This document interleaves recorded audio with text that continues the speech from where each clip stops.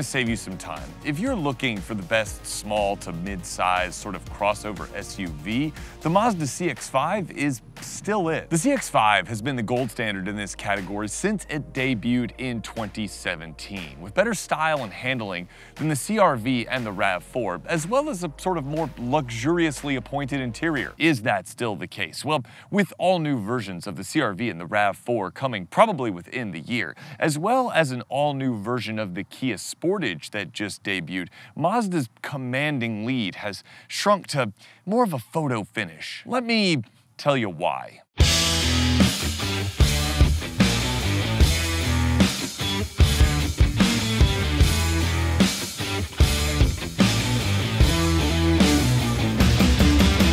What's going on, everyone? Jax here, and today I'm with the 2022 Mazda CX-5 in signature trim.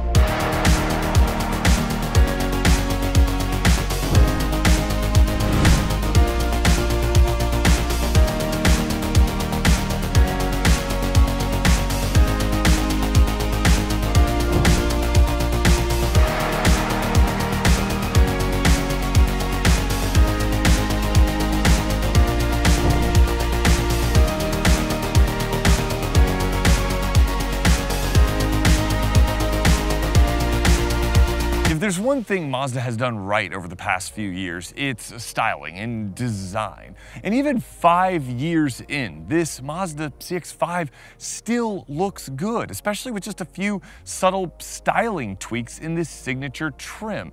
It's kind of like Brad Pitt, like he still looks amazing, but if he got a little Botox, I bet he would look even better. I hope you were the groom. Mazda's design language just crushes, and furthermore, it seems pretty adaptable to change. Check out a few of these little design enhancements. See, the grille on this CX-5 signature trim has been massaged a little bit, and the headlights have been updated as well to give it a sort of more modern face. And I think updating the kind of eyes of the Mazda CX-5 really helps to update the design. And in the rear, these taillights have been tightened up a bit with a little bit more of a crisper outline, as well as kind of rings around the brake lights. It's all just a little bit more of a premium design, and that's what helps to kind of elevate the design of the CX-5 over something like a RAV4. See? The black plastic cladding is also gone on this top shelf model, and it's replaced by body colored trim all around, kind of like what you would find on like an Audi SUV. And thanks to the Mazda's pretty good exterior proportions, it more or less works. It's able to pull off the sort of monochromatic look pretty well, although it does look a bit tacked on. Mainly because it is. They even managed to squeeze a few extra horses out of the turbo 4-cylinder when using premium gas. So when you fill this with premium, the 2.5-liter turbo 4 makes 256 horsepower and 310 pound-feet of torque, which is generally excellent for this class of vehicle. Is it still running through an ancient 6-speed automatic? Well, yes. But the healthy torque number makes the need to shift, less necessary, so it's fine. And hey, since the driving experience is one of the things that makes this particular SUV so compelling, let's talk about that for a bit.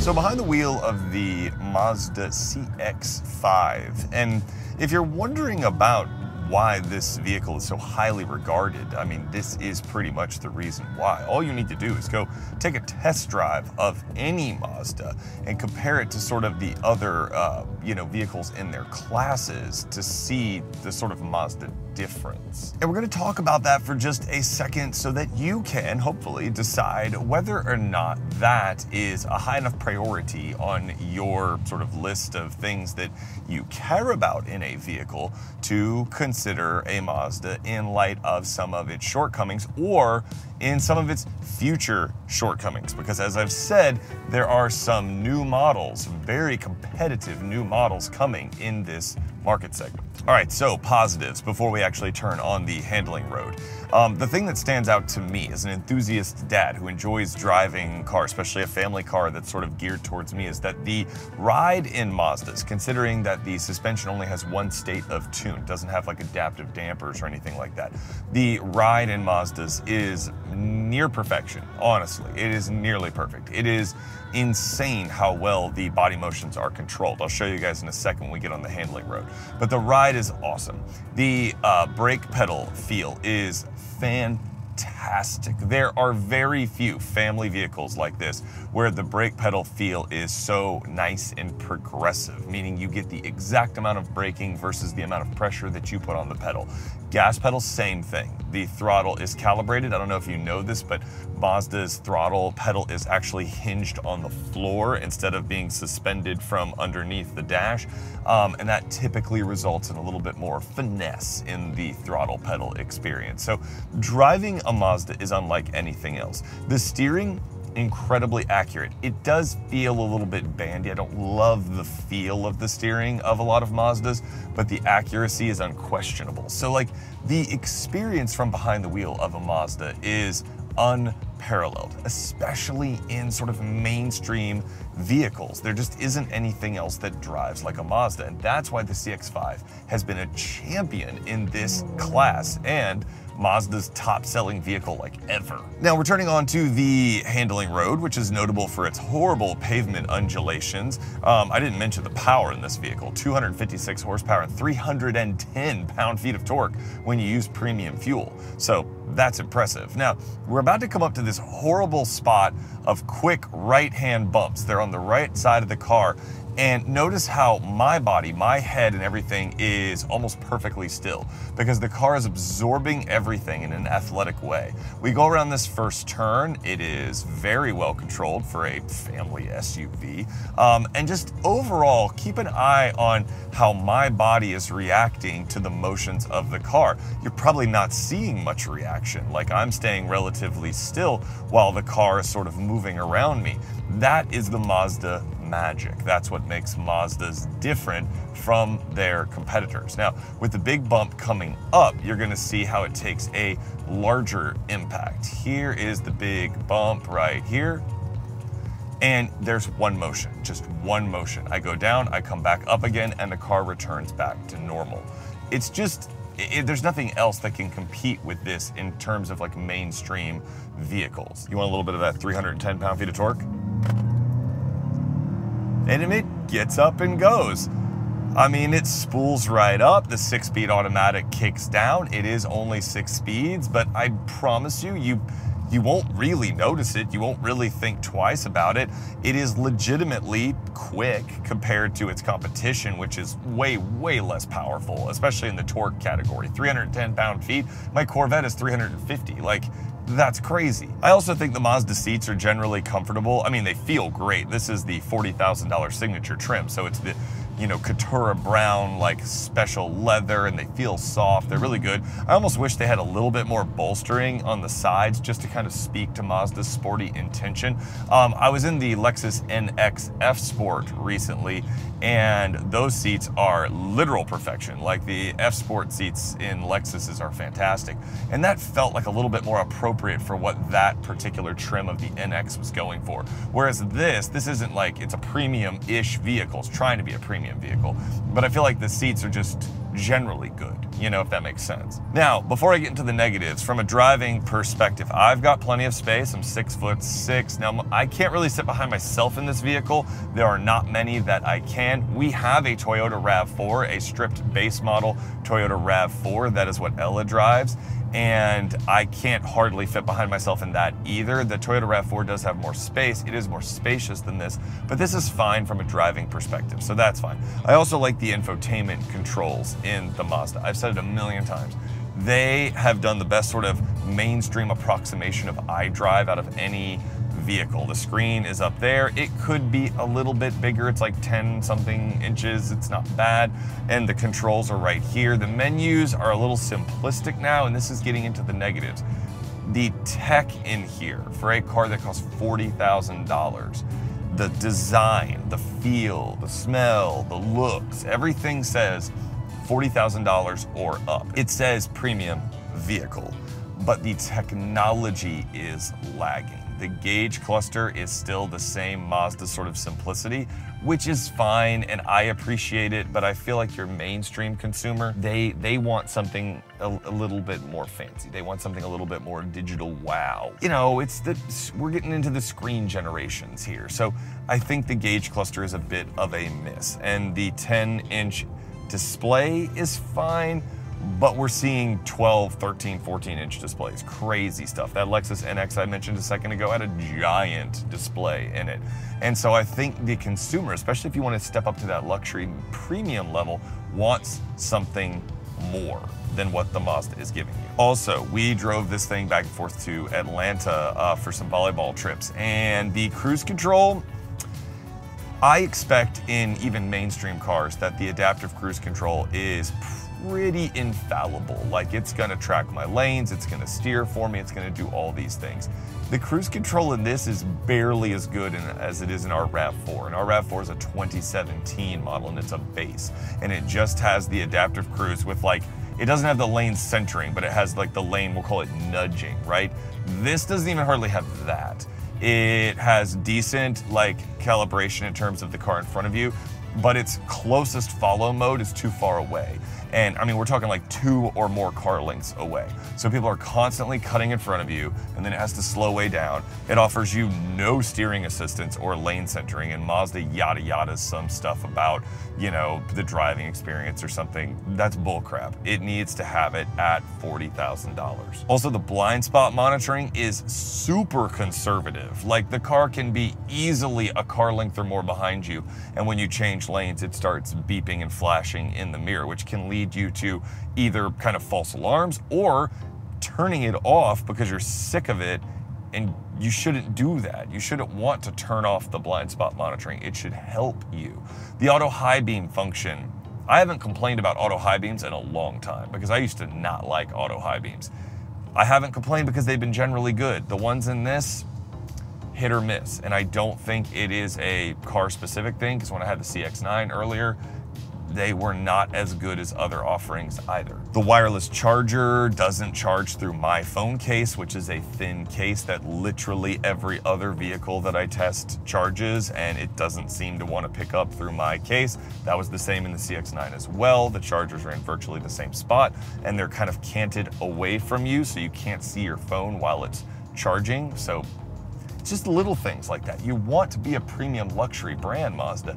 You can't have these kinds of misses and then be like, but the driving experience. Yes, the driving experience is unquestionably good, but the materials in here, unquestionably good, and the design of this car, unquestionably good, but it wants to be a luxurious car, and that stuff has to also be unquestionably good. So let me sum up the driving portion like this, and then I'll kick you back to the interior and tech, where we'll go into a little bit more detail. From behind the wheel, the Mazda drives very premium.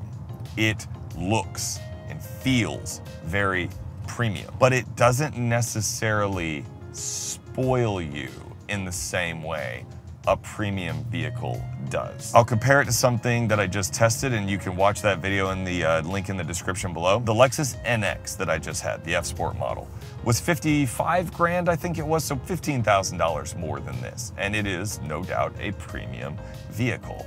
And it felt like it. I would say the materials in here are about as good. I like this sort of stitching they've got going on the dash. Plastics feel pretty good overall.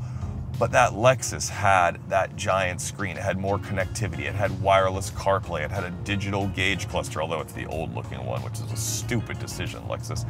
But it felt more premium. Mazda wants to move themselves into that level of the market. This is getting there, but that tech and infotainment stuff has got to be updated, and it's got to be updated now. Now, it can all be praises. This is best in class now by a narrow margin. So let's talk a little bit about why Mazda's lead has kind of eroded in the past couple of years. And a lot of the problem kind of starts on the inside, and it doesn't really have anything to do with the quality of the materials, but the sort of breadth of the technology.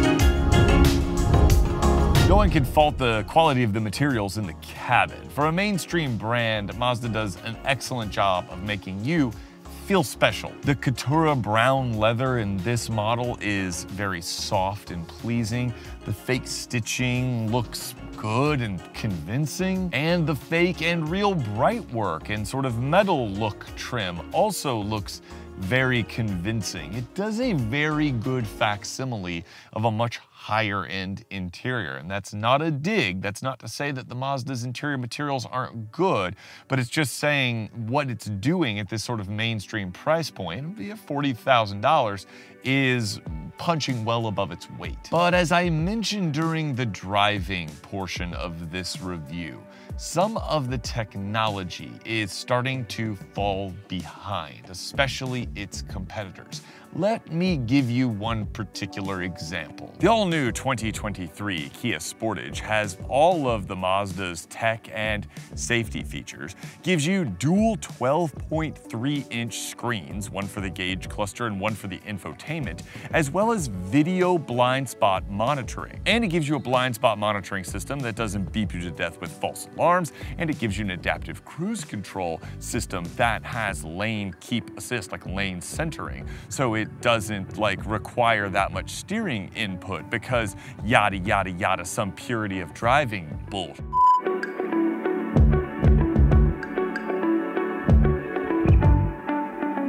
And the Kia gives you nearly 40 cubic feet of cargo space, while the Mazda only gives you 30. And that's a huge difference, and one that a less sort of enthusiast-minded family might prioritize over Mazda's excellent driving dynamics. Oh, and on top of all that, the new Kia Sportage, even when fully loaded like this signature trim is, costs less than the Mazda does.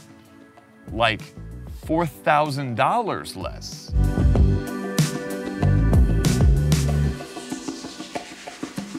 So, should you buy a 2022 Mazda CX-5 in signature trim? Well, yes, you still should. As of right now, as of recording this video, on whatever date it goes live, yes, this is still the best sort of small midsize SUV crossover that you can buy. But the clock is ticking. If you value the driver experience over everything else, then the Mazda CX-5 is still peerless. It remains the best looking option, it will fit most of your family's needs, and it still rides and handles better than something like the Honda CR-V or Toyota RAV4. But time is running out. If the next CR-V is as good in this segment as the Honda Civic is in its segment, and it's not as hideous as the HR-V, which was just revealed, then it's going to be an absolute killer in this class of vehicles. If the upcoming RAV4 retains Toyota's plethora of powertrain options, specifically the hybrid or plug-in hybrid models, and it still looks kind of more like a baby 4Runner than a baby Highlander,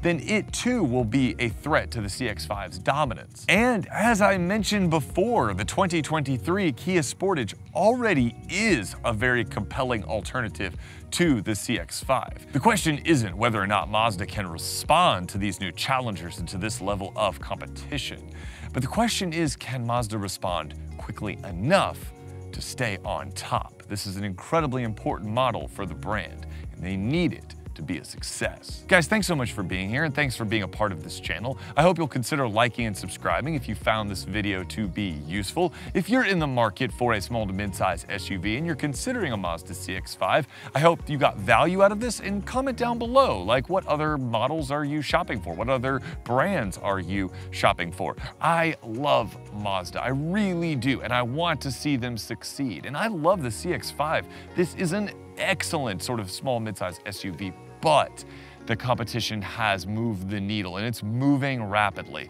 And as a small company, I just don't know if Mazda can pivot quickly enough to stay relevant in the segment. I hope I'm wrong.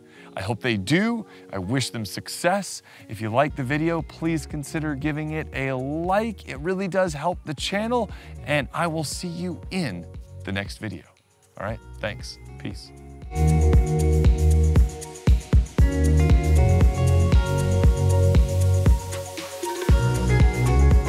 Whatever's happening at soccer practice is not that good.